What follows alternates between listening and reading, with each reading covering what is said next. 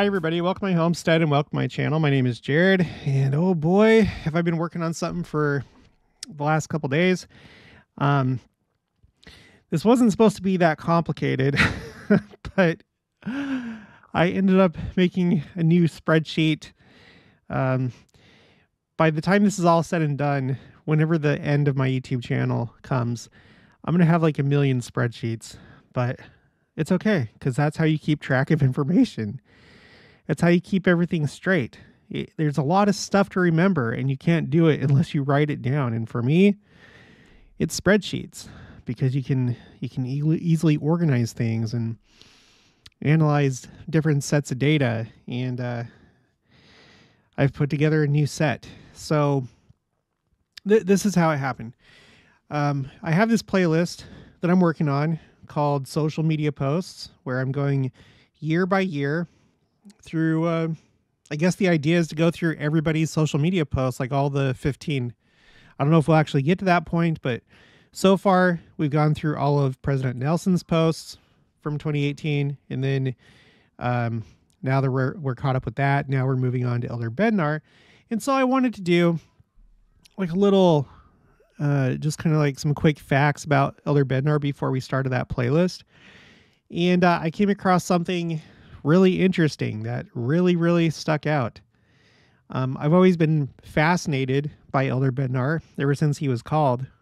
When he was called, he was really young compared to the other apostles, the other members of the 12 in the first presidency. He stuck out, and he even mentioned that, I think in his first talk, he said, one of these things is not like the others.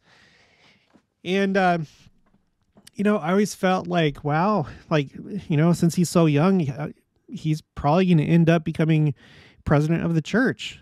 There's a good chance because of his age. So there's that. There's other things. I'm going to share all the other things. We might as well just go over all the things and do a review, because there's always new people joining or subscribing to my channel that haven't heard what I've had to say in the past. So it's just constantly reviewing things. Okay, so I was gonna share some stuff from here in that social media video, but I'm making a separate video for all this stuff. Elder Bednar's Wikipedia page. Bednar was sustained as a member of the Quorum of the 12 Apostles on October 2nd, 2004. At 52 years old, he is the youngest man named to the body since Dallin H. Oaks in 1984. He was ordained an apostle on October 7th, 2004 by church president Gordon B. Hinckley. And that's what stuck out. October 7th, 2004. You know why? It's because October 7th is now a date similar to 9/11, at least when it comes to Israel. Because October 7th, 2023, that's when the war started. A surprise attack by Hamas. It was almost exactly 50 years from the start of the Yom Kippur War, which also started as a surprise attack. So it was just on our calendar, the Gregorian calendar. I think this war started exactly 50 years and 1 day from the time that the Yom Kippur War started. And, I feel, and I think many of you feel, that this is the last war. It's the beginning of it.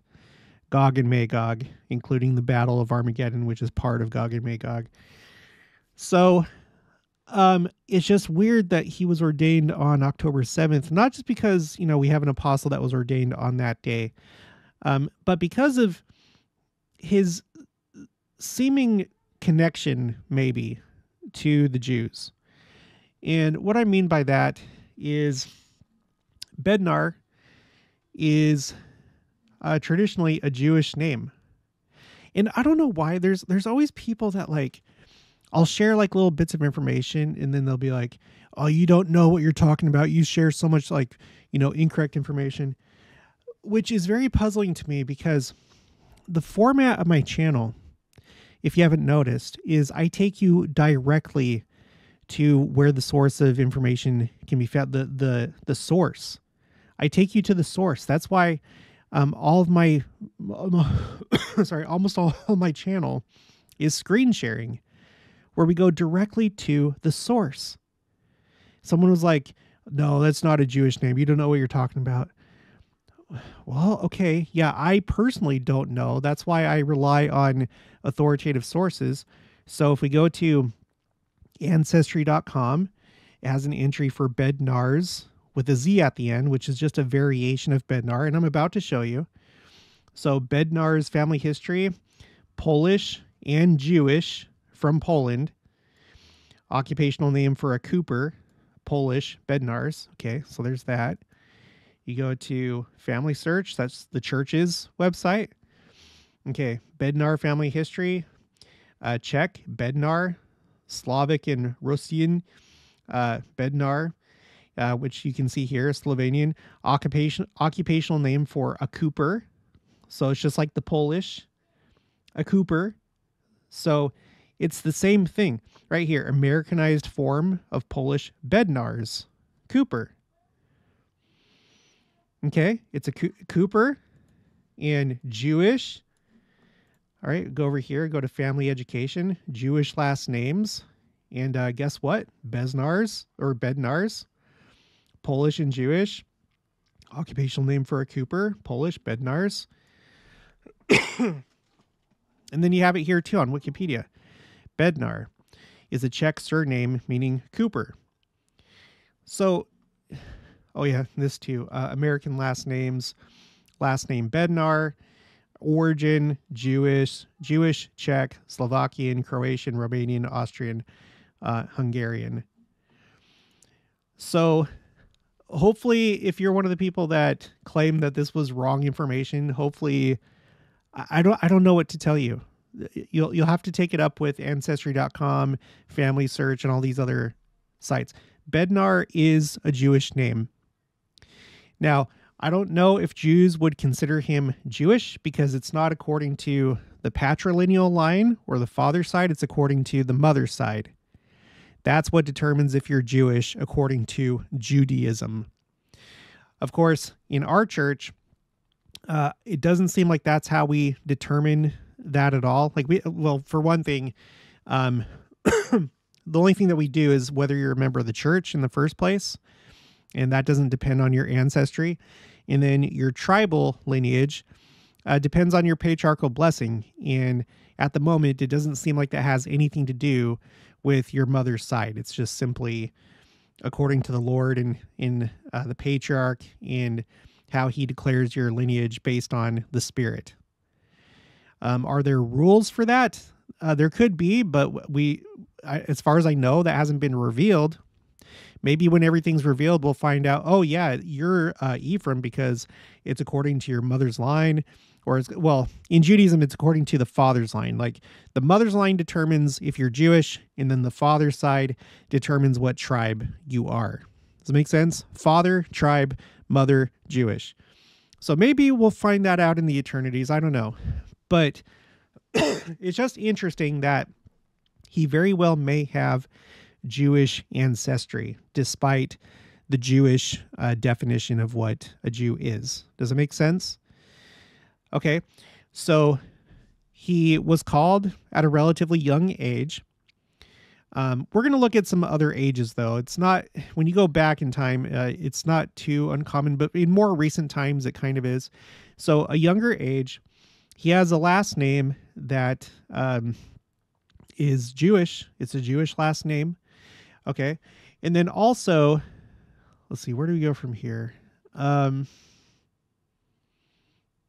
go to this. Okay, this is a Wikipedia page called List of General Authorities of the Church of Jesus Christ of Latter-day Saints. And I think it's been well known for a while that Elder Bednar was over the church area called Middle East / North Africa. Well, I think that actually changed, and I just found that out as I was researching for this video. I think for a long time he was over this area. And according to this note, okay, the Wikipedia footnote, you find that out, of all places, from Elder Patrick Kieran's page. Now, His page has been updated. It no longer says what it used to say. I have old videos where we came here and it said that, well, let me just read it. Okay, so church service, Elder Patrick Kieran served as president of the presidency of the 70 since 2020 and is a member of the presidency of the 70 since 2017, where he helped supervise the Middle East / Africa North area. Now, it used to say like he assisted Elder David A. Bednar, something to that effect. I'd have to go find the old video and then find the part of the video where I shared the screen. But that's what it used to say. And that's how we knew that Elder Bednar was over that area. I'm not aware of any other place that you can go to verify that. When you go to the apostles' pages, like when you come to their page that looks like this, you know, on the church website. So, for example, I have this up. Okay, David A. Bednar, and it doesn't tell you what area he's over. So the only way that we had any idea of that, or at least that I knew of that, was from Elder Kieran's page before he became an apostle. It mentioned that Elder Bednar was over that area and he assisted him. Okay. Now, it appears now, if you go back to the Wikipedia article, there's another footnote because after it says Middle East, North Africa, there's another area, North America, West, and Europe Central areas. And then it has footnote 10. And you can see that the date for that footnote is just a few weeks ago, like a month ago, the 14th of December, 2023. So that takes you to Brent H. Nilsson. And that says, he currently assists Elder David A. Bednar in supervising the North America West and Europe Central areas, and Elder Ulysses Suarez in supervising the Caribbean and Pacific areas. Okay, this is like the only way that I know of that we know what areas the apostles are over. If you have some other source, please send it to me. Please do. I would like to know that. But as you can see, when you go to this list of general authorities, you have all the apostles here in this column for area. A lot of it's blank because they just don't really publicize it that much. Okay, we don't know about Elder Del G. Renland or Gary E. Stevenson, what areas they may be over or supervise. Okay, so it would seem to me that Elder Bednar is no longer over the Middle East, but he was, which is interesting because he has that Jewish last name. We don't know what tribe he's from because that's not something that is put out there publicly, right? We don't necessarily publicly share our tribe. It's supposed to be special, sacred, just like your patriarchal blessing, although there's not a problem like talking about it with some people, but it's not something that you like openly, broadcast, I'm from Ephraim, I'm from Manasseh, I'm from Benjamin, whatever. So I wouldn't be surprised though, if maybe he's from Judah. So anyway, Jewish last name. He was over the Middle East. He was also a part of this thing right here. I've done a video about this. This was a couple years ago. Let's see, October 19th, 2021. There was this, it's right here, BYU Islam Conference, Elders Bednar and Gong, Muslim Faith. And what happened there is they kind of introduced this new pamphlet called Muslims and Latter-day Saints, Beliefs, Values, and Lifestyles, where it's just a very basic overview comparing the two faiths together, similarities and differences. And it's on the church's, there's a part of the church website, it doesn't say it here, but there's a part of the church website called Interfaith Relations. I think you find it here. Go to Gospel Library.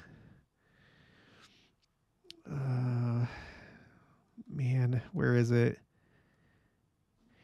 Is it under Books and Lessons? There's a place that's called Interfaith Relations. Here it is, right here. Interfaith Relations. See that?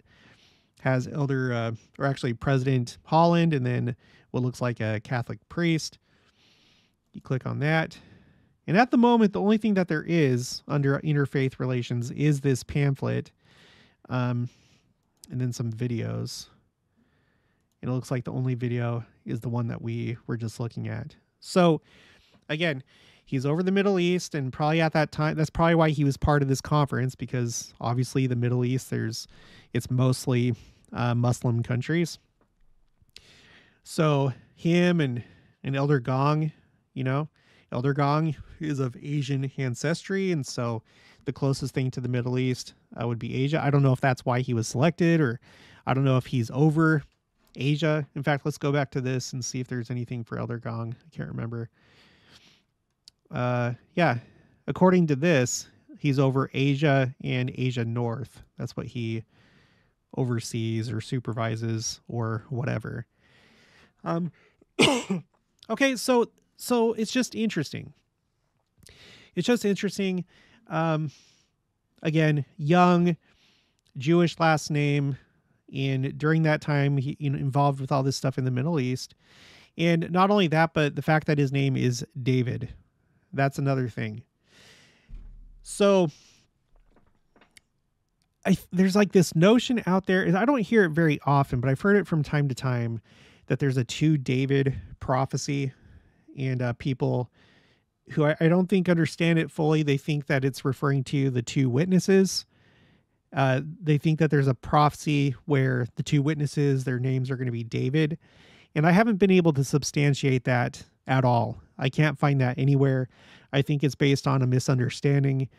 There is the concept of the 2 Davids, the first one being King David, who was the father of Solomon, that David, and then Christ being the second David, and how he's going to come and reign during the millennium.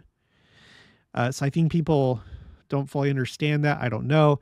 If you know of some, 2 David prophecy, please send it to me and I'll look into it. Bruce R. McConkie has a chapter called The Second David Reigneth in the Millennial, the Millennial Messiah. But he explains that it's referring to Christ. Christ is of the line of King David. He's the rightful heir according to, the worldly, temporal kingdom of Israel, right? So you have that. But what I have noticed, and I've done a video about this before, but we're going to do this again. I've created a new spreadsheet just for this, what I'm about to talk about. Back when I was first looking into that, if there is a prophecy of the 2 Davids, it was noted that right now we have 2 apostles whose first name is David. We have I'll zoom in. We have David A. Bednar and D. Todd Christofferson. The D is for David, right? And what's interesting is that, let's go back here. So in the very beginning, we started out with at least one apostle named David W. Patton. Now, maybe some of you can help me out. I tried to look this up because Wikipedia was saying that David Whitmer was an apostle, but the date that they have for that seems to be from before the Melchizedek priesthood was even given to the church, right? And apostle is an office within the Melchizedek priesthood, so that doesn't quite make sense. I searched the church website. I couldn't find anywhere that said that David Whitmer was an apostle. We're going to go into the history of the apostles. So I have him here for now, but if some of you could maybe help me understand this, it would be greatly appreciated. So at the very least, we started with one David, okay? And then you have 1, 2, 3, and then all the way up to 69 years that go by. And then in the 70th year, you have David O. McKay that comes on the scene. So that's kind of interesting. 70 years, and then we have another David. And then David O. McKay is with us for a long time. Passes away in the year 1970 of all years. And then 1, 2, 3, 4, 5, 6, 7 years later, 7, we have another David, David B. Haight, in the year 1977. You understand this? We start with the David, okay? 4 years of this David, or possibly like 3 years, maybe 3.5. I don't know. 70 years go by. In the 70th year, we have another David. And then after this David passes away, 7 years later, we have David B. Haight, who becomes an apostle in 1977. Okay, so he's with us for a while. And then it turns out that when he passes away, it's David A. Bednar that takes his place. So one David takes over for another David. And these are all the Davids. I have this other spreadsheet, and this is the one that took me forever to put together because I had to manually copy and paste dates over here and create all these columns, do all the formulas. So here is a list of all the apostles, okay, all the way from Joseph Smith until Elder Patrick Kieran. And those are all the Davids. This is the timeline of all the Davids that have been apostles in our church. Okay. When you go to Elder Bednar's thing, you can see it here. You might remember that Elder Bednar came in at the same time as Elder Dieter F. Uchtdorf. Let's refer to this. Go here, zoom in. Let's go to 150. Okay, you see right here, apostle number 100 and 101, which is Elder Uchtdorf and Elder Bednar. They came in together, called on the 2nd of October, ordained on the 7th of October. Okay. But it's done in order, and the way that it works out is, I should have pulled up Elder Dieter F. Uchtdorf. I'll pull up his as well.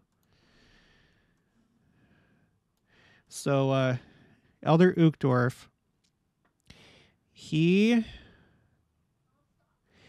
replaced or filled in the spot left behind by Elder Neil A. Maxwell. Okay, he filled in that spot, Elder Neil A. Maxwell. And Elder Bednar filled in the spot left behind by David B. Haight.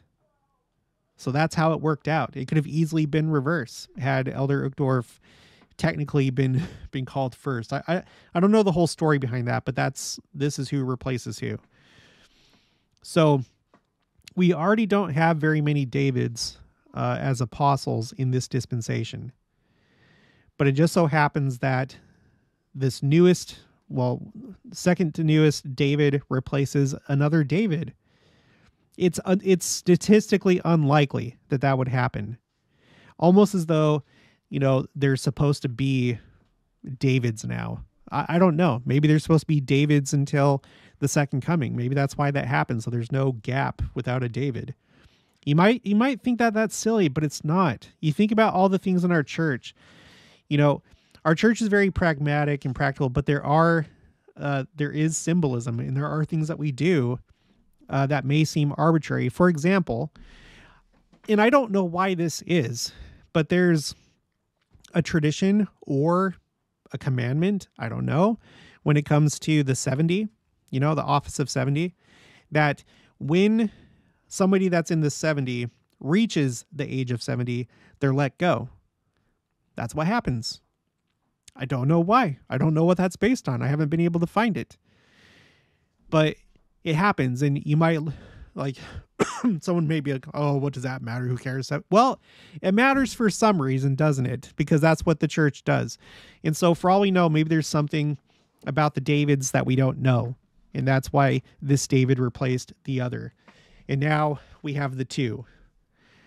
So if there is anything to the two witnesses being named David, then maybe it's going to be these two. I don't think that there is such a thing, but if you can provide that for me, point me to an authoritative source. Don't just say it, send me to the source.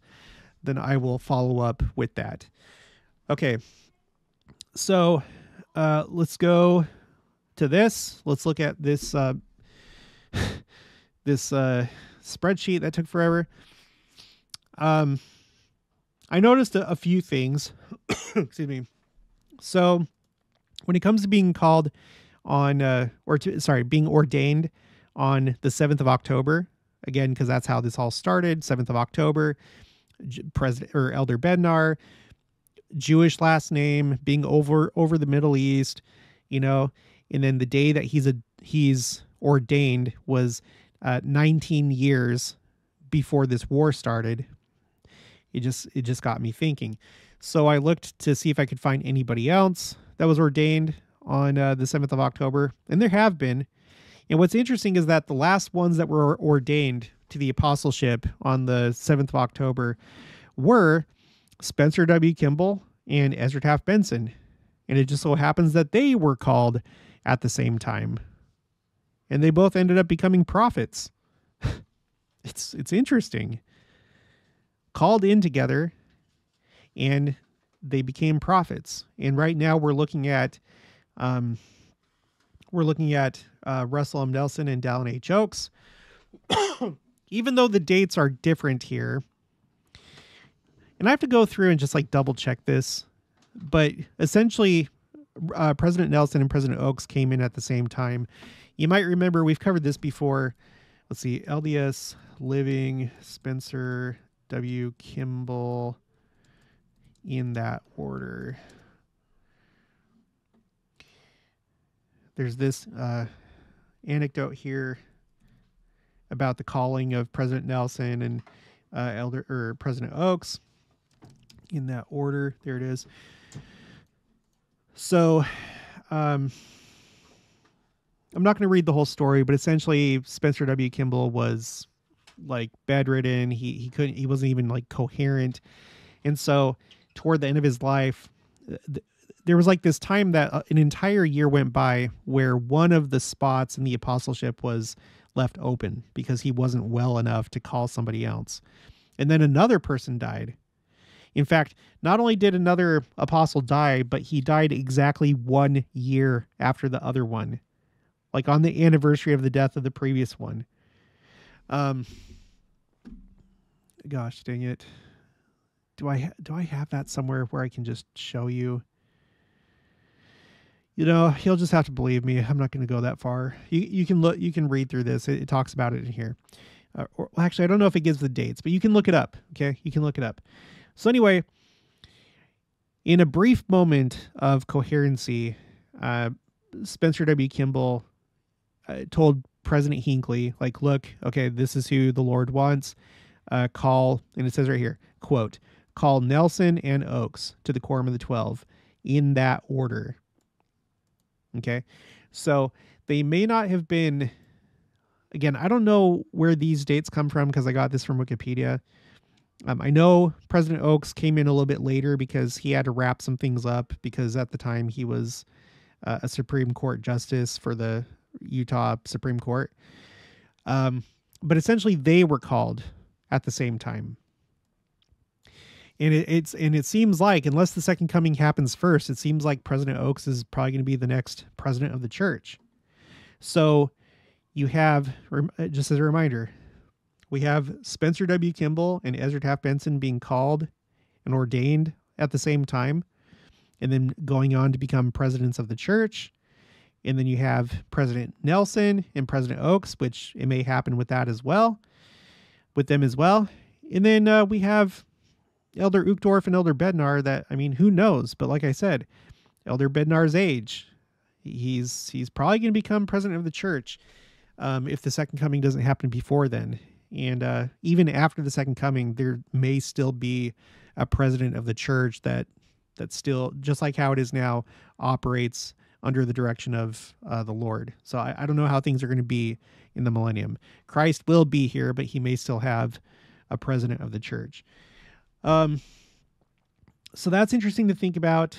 There are other times that apostles have been called together, such as the case with J. Reuben Clark, Alonzo A. Hinckley, but they never became presidents of the church.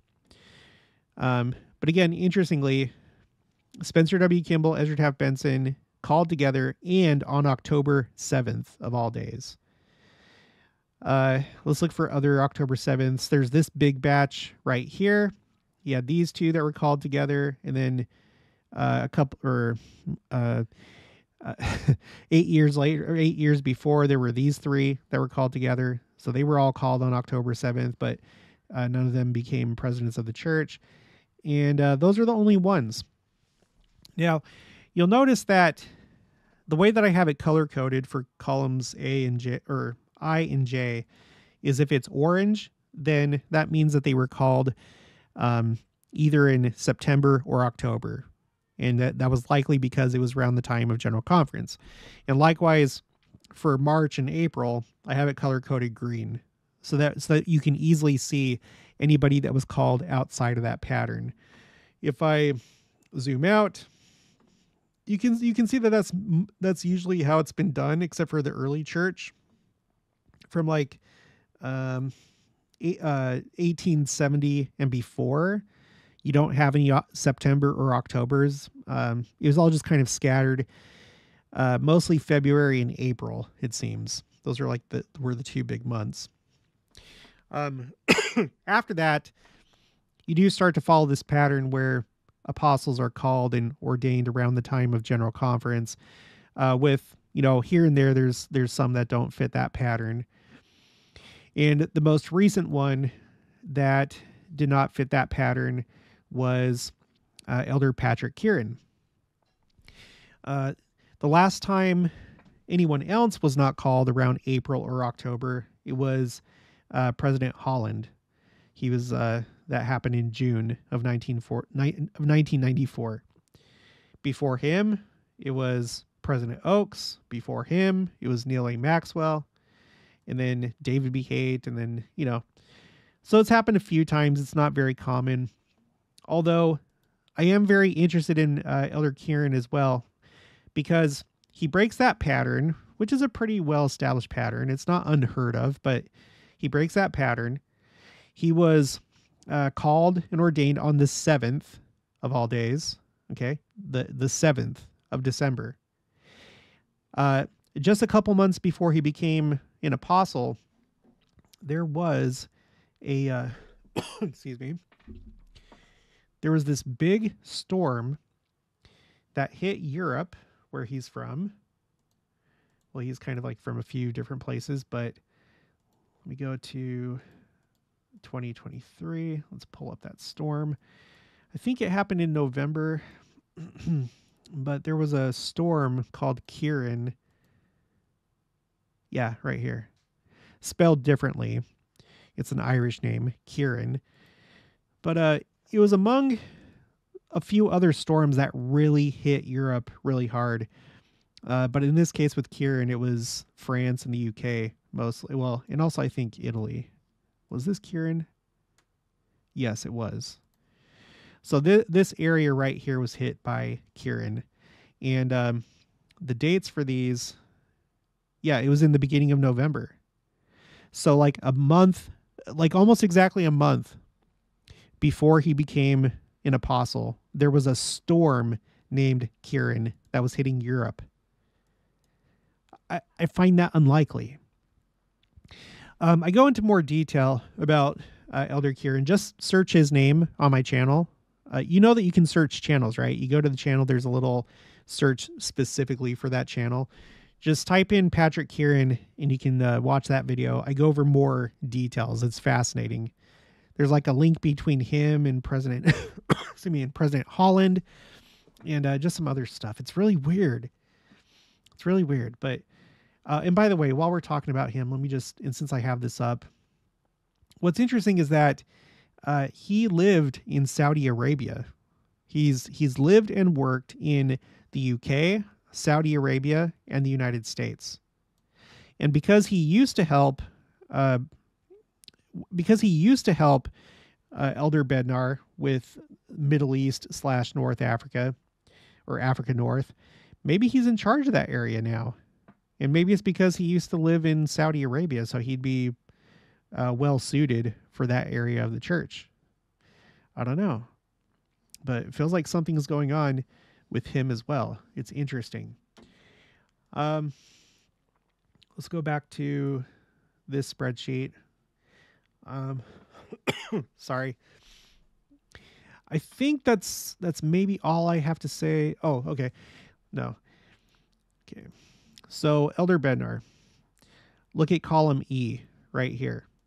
I have the ages color coded so you can easily see, what decade of life they were in when they were called to the apostleship.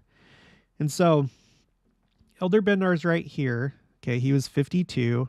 And if you're in your 50s, I have that color coded blue. Since that time, we've had Elder Anderson and Elder Suarez that were called in their 50s. Before him, we had Jeffrey R. Holland, Richard G. Scott, M. Russell Ballard. M. Russell Ballard, and then President Oaks. So President Oaks was 1 year younger when he was called, but you do have these others that were in their 50s, just like Elder Bednar. So he doesn't really stand out that much in terms of his age. It's just that when he was called, everybody that was already in the Quorum of the 12 in the first presidency were substantially older, and so he kind of stood out for that reason. But when we go back in time, it's pretty common.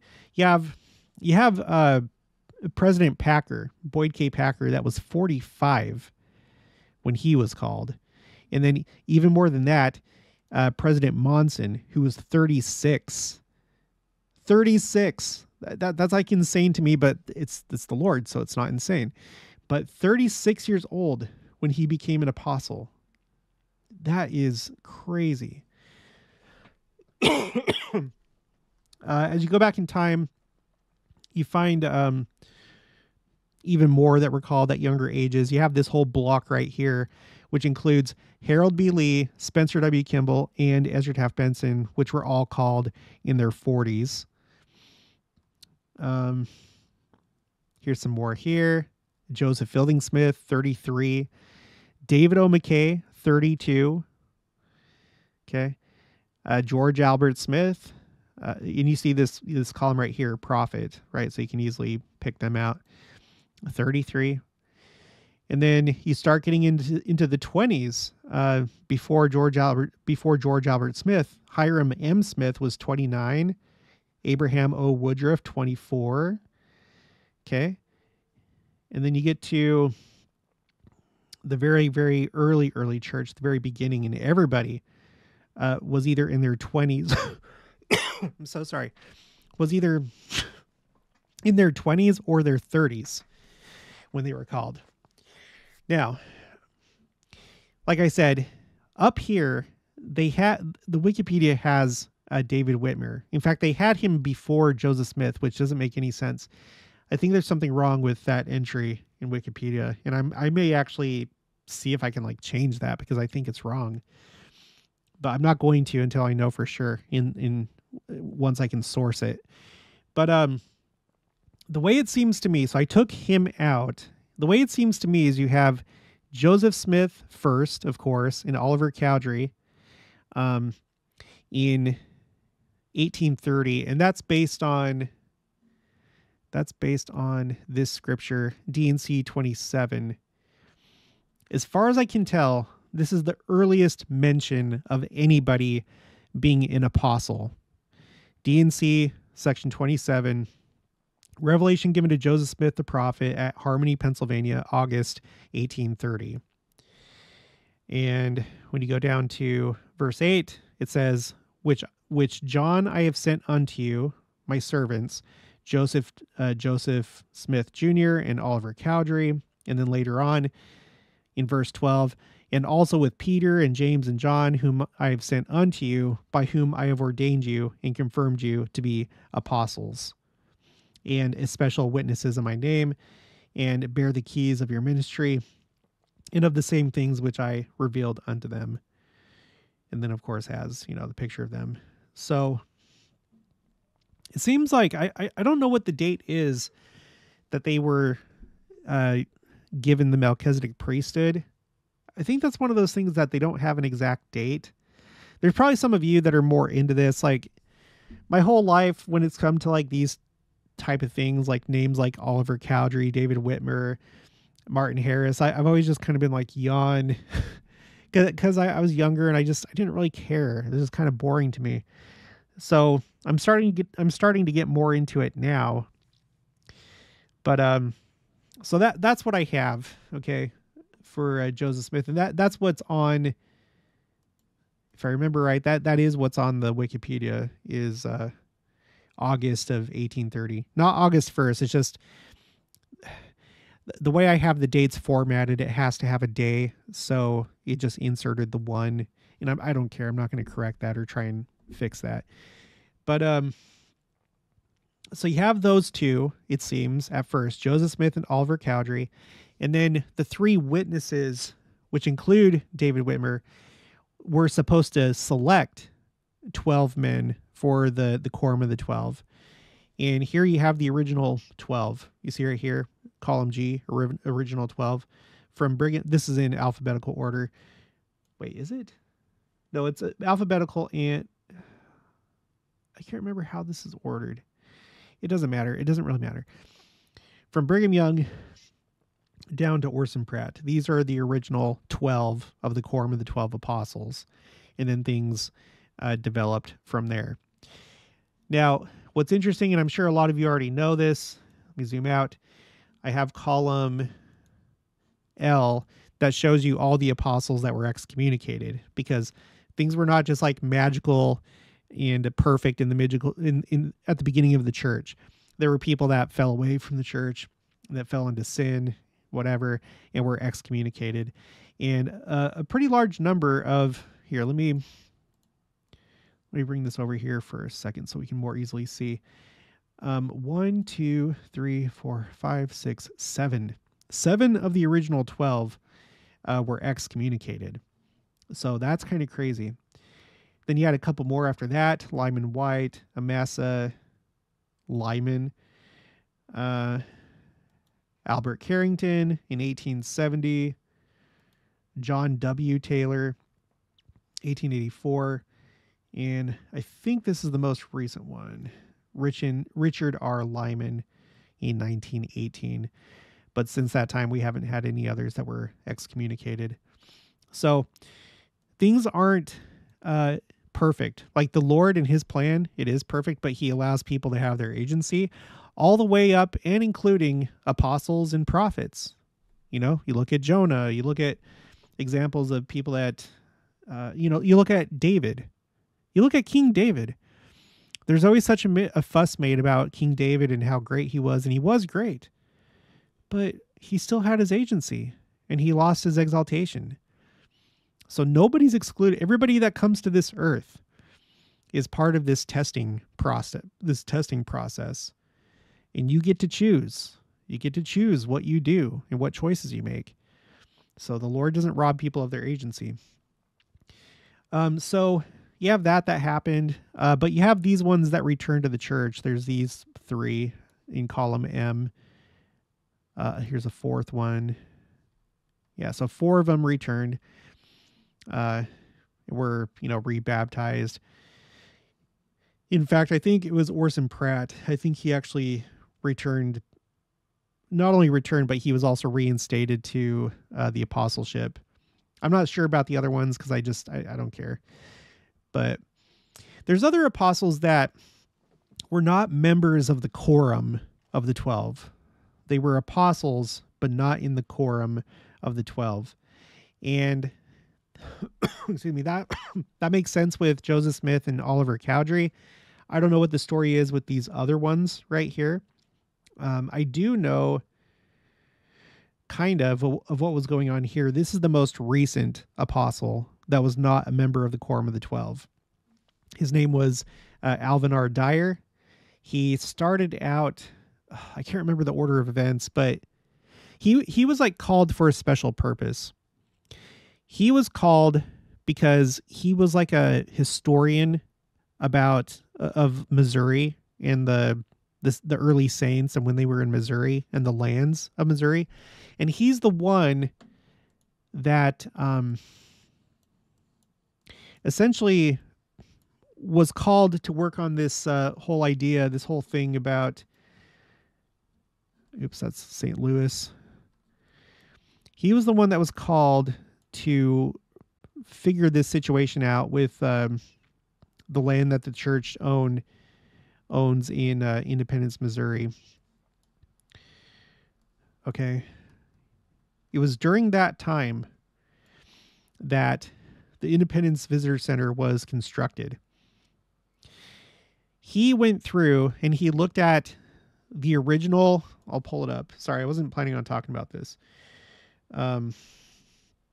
Zion City Plat, Joseph Smith. Okay. I want to go to the August one.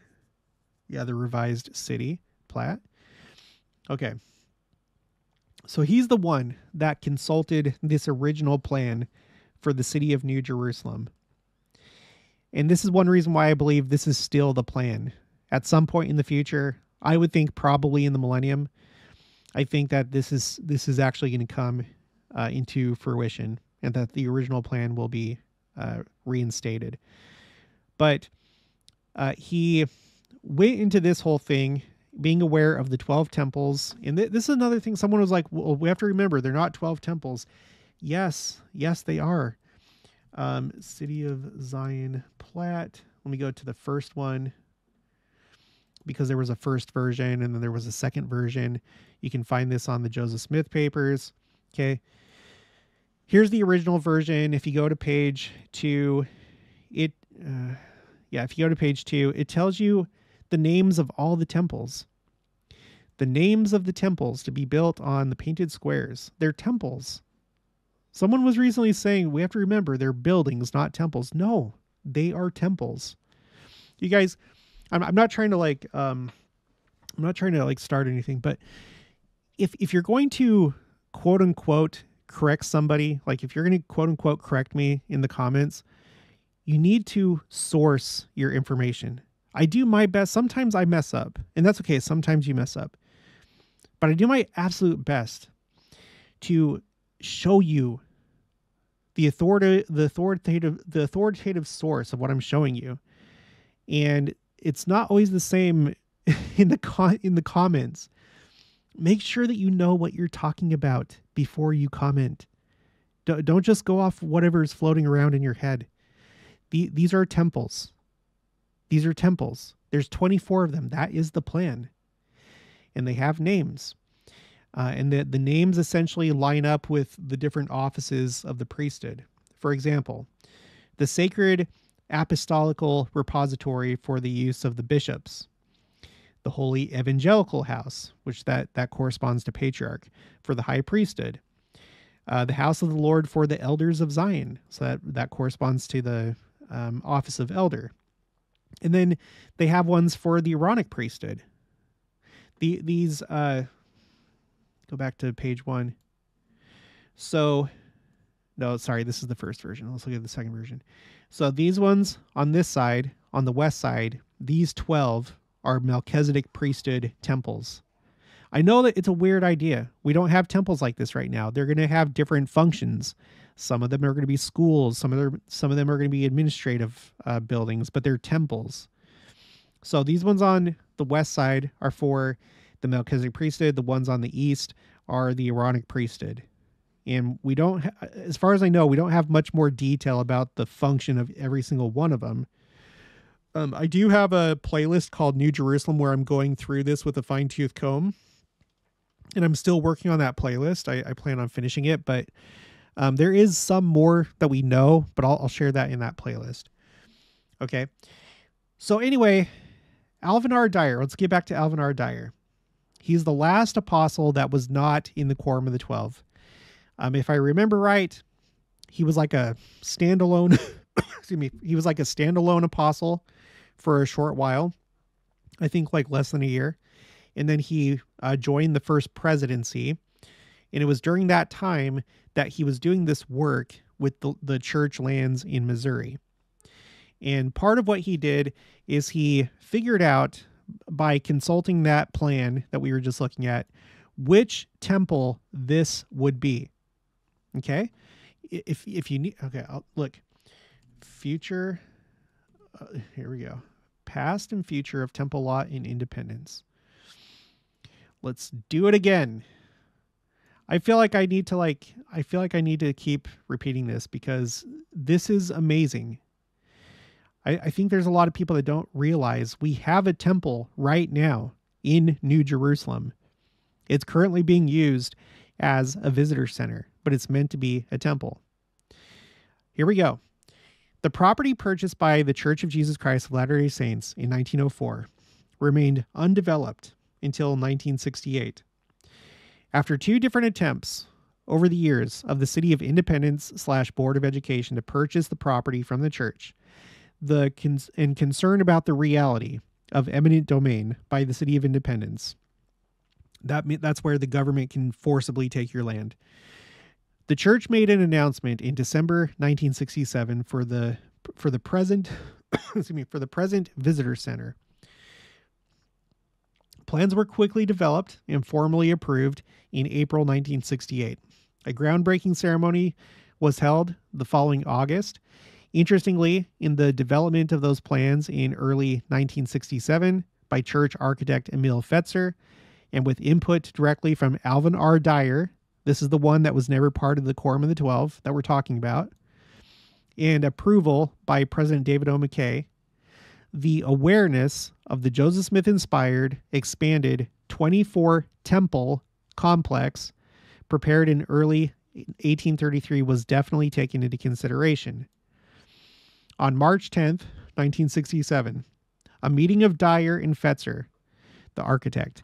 So the member of the First Presidency, never a member of the Quorum of the 12, Dyer and Fetzer, the architect, was with McKay in his Hotel Utah apartment office.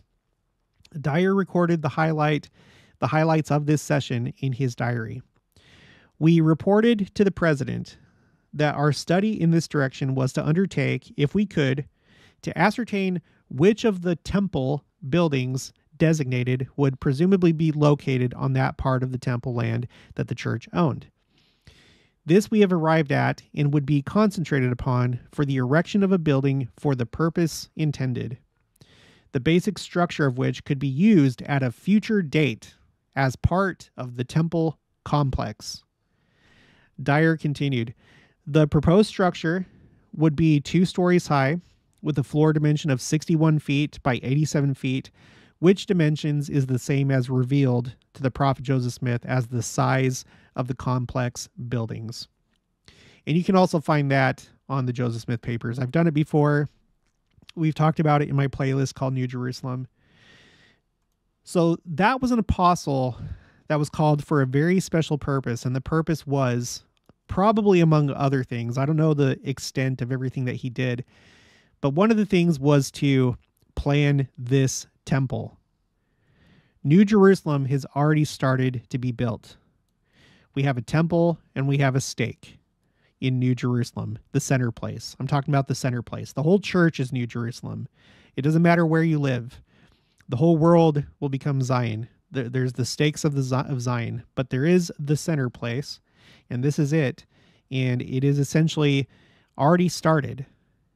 And for that reason, I'm not expecting that all of this has to be destroyed by a nuclear bomb or tornado or something.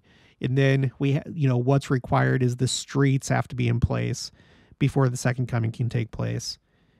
I don't think so. I think that this is probably sufficient. And if anything, maybe they could renovate this into a temple.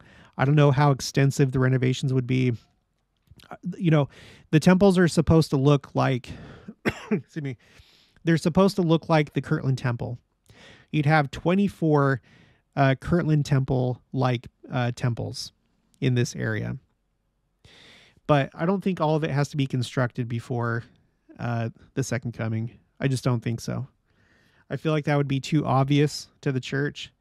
It would take away any element of surprise because you're supposed to be watching for the signs of the times and be aware that it's getting close.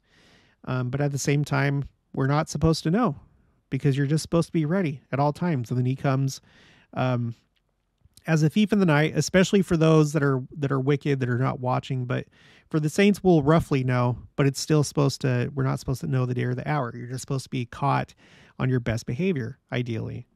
And so if the Kansas City area was destroyed in nuclear warfare, and then we built up the actual city of New Jerusalem. I think that'd be a little bit too obvious, but that's just my opinion. It's not really my opinion. I have a spreadsheet where I go over all these misconceptions. It's called it's my spreadsheet called quotes over here, quotes, common misconceptions. Okay, where I go to actual authoritative sources to dispel all these misconceptions. Woo-wee. Okay, didn't expect to talk about all that. But that's pretty much it. It's really, really interesting stuff to think about and to watch. And I'm excited to see what happens in the near future. I think things are coming to an end. I really do. Okay, well, that's going to be it for this one. So if you haven't already, please make sure to subscribe. Like this video if you liked it. Leave your thoughts and opinions down in the comments below. Also, make sure to share it, and I'll talk to you guys later.